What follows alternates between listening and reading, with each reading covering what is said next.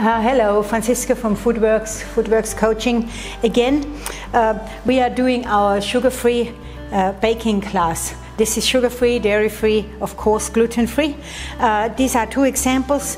One of my favorite, our hemp slice. It's dates, figs, hemp, pumpkin seeds, and a little bit of fruit, almonds, of course, activated almonds, and then fruit of your choice. In this case, some freeze-dried raspberries, just brighten it up.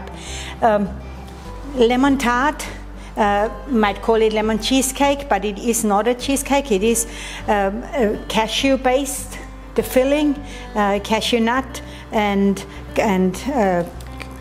coconut, and lemon juice, of course, and maple syrup is a little bit of maple syrup is the sweetener. The base is activated almonds and activated hazelnuts, pulsed with some dates to hold it together. So it is raw. It's absolutely delicious and, of course, guilt-free to eat. I did it with berries this time, also really delicious with passion fruit or mango. You could add berries in, pureed in, and make it a berry lemon tart or matcha tea, a green lemon tart. Yeah, one of them is always part of our sugar-free baking class. The sugar-free baking is it's one of my favorites because once you realize you can actually have treats and feel good about it, well, you're not going to miss out on treats, isn't it? So in my class I cover not just desserts, more so snacks that you have. We make a power bar that you have after the gym, food that you can take with you. Instead of when you fill up petrol, picking up a Mars bar, you got something healthy in your bag. That is sort of the idea.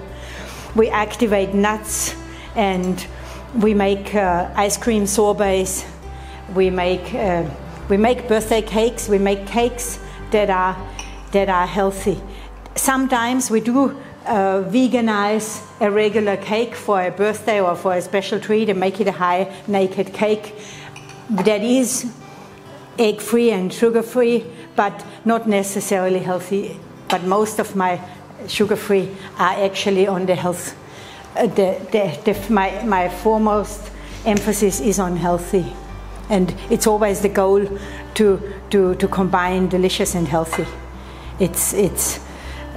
I made a birthday cake for my son one day, and my daughter Christiane was always helping. As soon as I take the mixer out, she would get the chair. Mommy, what are we baking? Making a birthday cake for Matthias. Is it a healthy one or a nice one? So that was it.